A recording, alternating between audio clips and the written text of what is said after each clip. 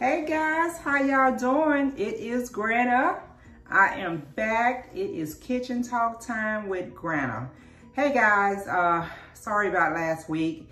I had so much going on last week. You know how sometimes life can just throw you a curveball off in there? Yeah, life threw me a curveball last week.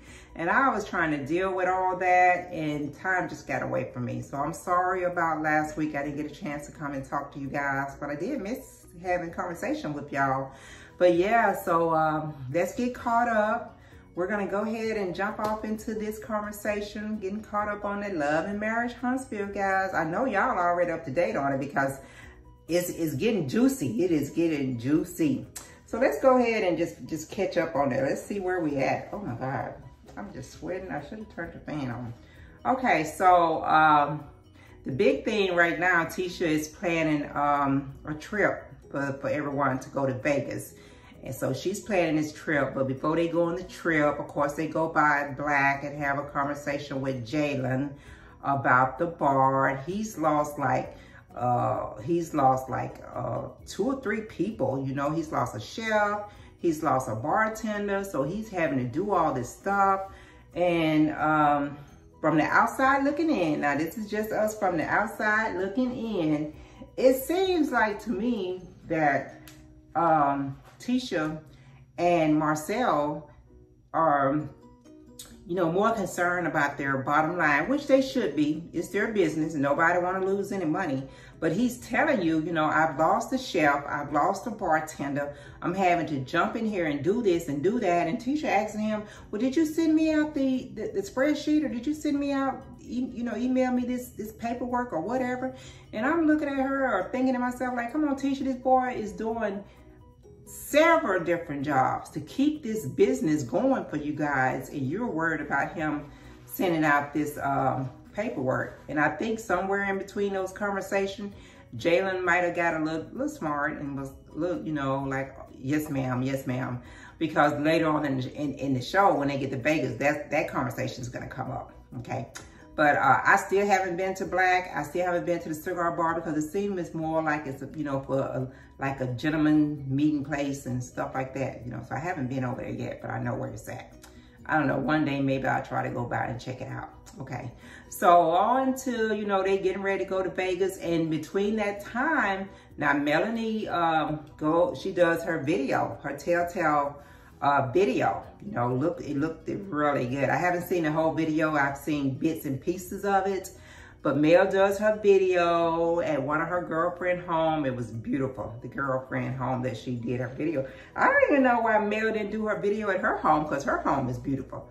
But she did the video. It seemed like it came out really nice. I know it's, this is all old for us, so I know it's, Telltale's, the song, the single has really, you know, been really popular. It's been very popular. So kudos to Mel on her single. She's doing really well. She's moving up the charts. And I know she's been doing some concerts. She's been doing some shows. So kudos to Mel. She's really doing her thing with this music and everything. So let's just go ahead on and hop over here into Vegas, because that's where most of this conversation is going to be going today, okay? So they get to Vegas. So Tisha and Martell, well, mostly Tisha planned this Vegas trip. So she's got a really nice place in Vegas, and everybody, you know, the whole group went, including Tiffany and her husband, Louis. This is the first time they've actually been on a trip with them, you know, because this is their first season on the show. So everybody get there that night except for Destiny and Melanie, because Melanie was back working on her video and Destiny was taking care of some things, okay? So the first night there, you know, they had said, first they was gonna go out to the casino and all that, but they decided to stay in and just chill out or whatever and get in the pool and hang out. So that's when the juicy started hitting with Marcel, Tisha, and Kimmy. Maurice said a little bit, you know, but before they kicked it off, they started off with them trying to, you know, be salty and trying to Jones Kimmy about being a sidekick, you know. And, you know, Kimmy was like, you know, this is getting old and it's not funny. I was never a sidekick.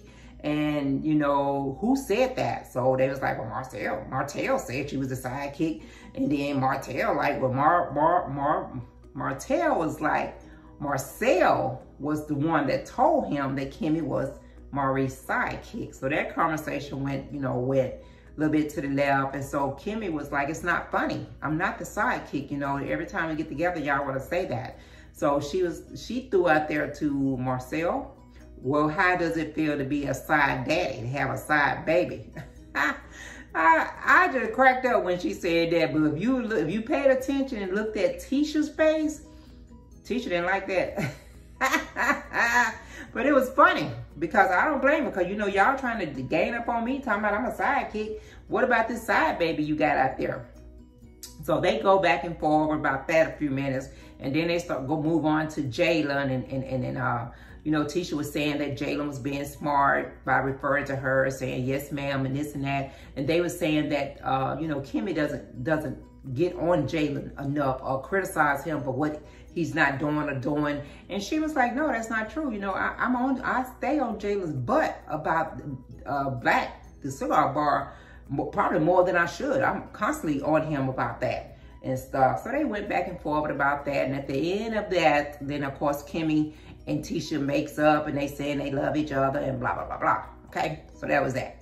So that Saturday morning, they getting ready to go and do the activity that Tisha has set up for them to do, laughing and joking and talking and all that. And they like, where Mel at? Where Destiny at? And all this. And then Mel walks in, she gets there from Atlanta, from Huntsville for her video shoot. She gets there, she walks in. So they started joking with her just a little bit and talking about where she was going to stay, and she was going to have to share a room with Martell and this and that or whatever. And Martell did start throwing a little shade out there right off the bat. He started being a little shady and stuff. So they go, and Tisha has planned for them to go and ride slingshots, them motor things, and do all that and everything. And I do believe, now I'm going to give Tisha credit, I do believe Tisha is trying to be a better person and leave all that negativity alone. I believe that. So they headed out to go and do that. The guys are on one bus, the girls are on another bus. So on the bus with the guys are just trying to talk to Martell and prep him like, hey, Melanie's here. How y'all getting along? Are y'all gonna be able to be together and, and no issues or anything like that? Because there's gonna be situations that you don't agree with what she doing, or hear what she talking about, or this or that or whatever. And he all like, I'm cool with it, blah, blah, blah, which we gonna see later on. You see that was not true. Okay. And the girls are on their bus laughing and talking, and, and Mel telling about her video, and they want to see it. That would have been the time for Melanie to show the girls the video, but that didn't happen. Okay. So they ride, and they all get there and everything, and they on the slingshots, and right when they was getting ready to get on the slingshot, and that guy that was giving out the rules for the slingshot, oh my God, that was a lot. I don't even know if they remember half of the stuff that he was saying, because he just went on and on and on. So right when they getting ready to do their slingshot ride, Destiny comes and stuff. And Destiny looks, her baby, he is so handsome, Law. They had showed a little clipping of him, a little preview before she went to Atlanta when Melanie had went over to her house and the baby was there, and they showed, because they haven't been really showing too much of her baby, and I can understand her not putting him out there too much, but he's very handsome little dude, very handsome baby. So they do the little slingshots, and they ride in the city and all this and that, and then they get to where because they seemed like for hours, because it was daytime when they started, and when they got to where they stopped to look back and watch the city, the lights of Vegas, it was evening, like dusk evening. So they pull over to do to just look back at the lights and look at the beautiful city and all that. And so Mel was like, with Martell, hey, let's have a conversation. She was going to tell him about the apology she had made to her friend about some stuff he had put on social media. Y'all, social media can be so messy, but she was trying to explain that to him and tell him why she apologized.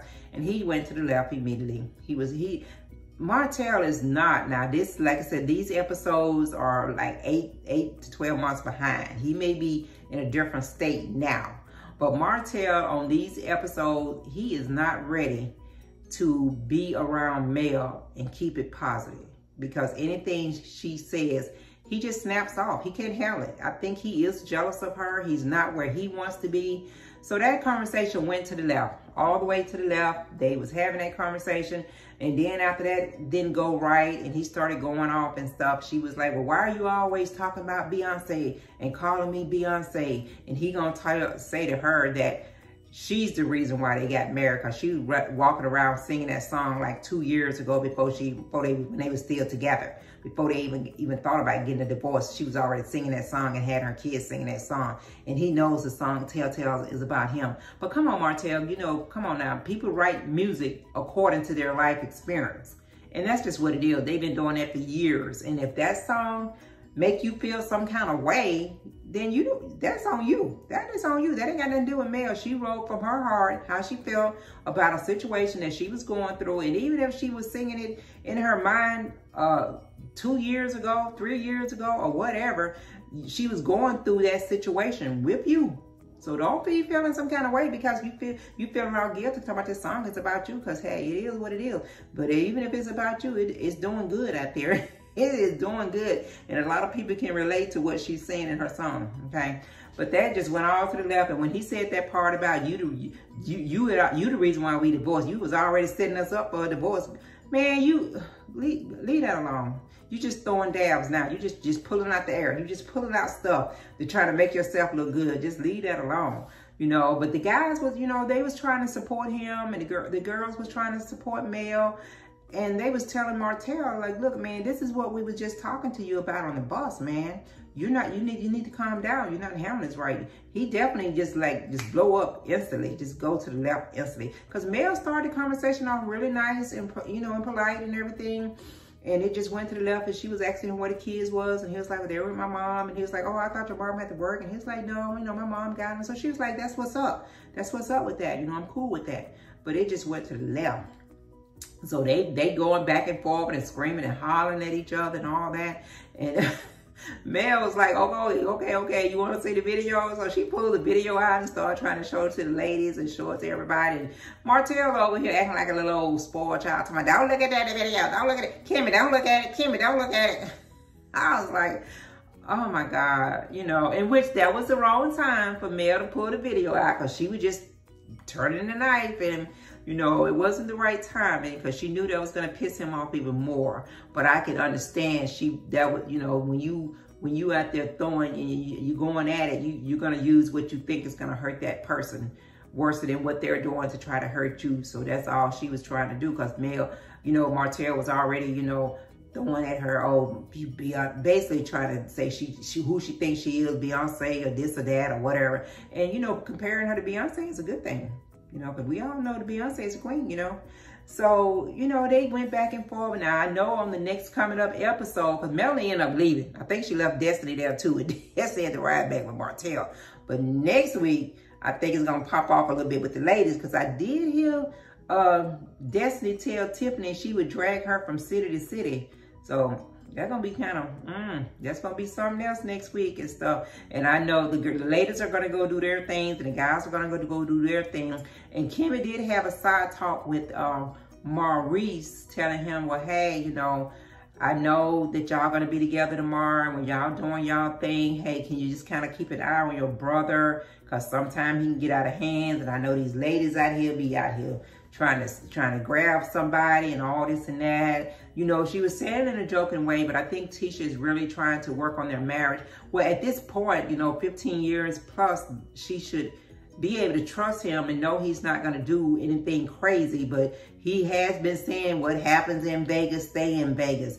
So, you know, and Maurice was like, he appreciated her coming to him, having that side conversation, and want him to help if any kind of way with their marriage, that Marcel don't do anything stupid. At first, when I was hearing their conversation, I'm like, come on, Tisha, man, you should be able to trust this man. You come to my 15 plus years. But then I understood what she was saying when he was talking. I was like, well, okay, she just want to make sure that, you know, he doesn't do anything stupid. You know, but mans are going to be mans, and they're going to do what they do. It doesn't matter if it's his brother there with him or who's there with him. If he has in his heart to not do anything stupid, this is a grown man, and he know he's been married for 15 years, then he's not going to do anything stupid. But then, you know, like I said, people going to be people, whether it's a guy or a female. They're going to be who they are, okay? But that's what it's going to be next week, guys. So y'all got to make sure y'all tune in, okay? Love and Marriage Huntsville. All right. About to get up out of here. But before I go, hey, go ahead on down there. Right on down at the bottom of your screen. Give Granna some love. First time checking out Kitchen Talk with Granna. Go ahead and hit that subscribe button. Become one of my followers, okay? If you're going to be out and about, guys, wear your mask. If you choose to, it's your business. If you don't, be safe, okay? You guys have a great day. I'm going to check you out next time around.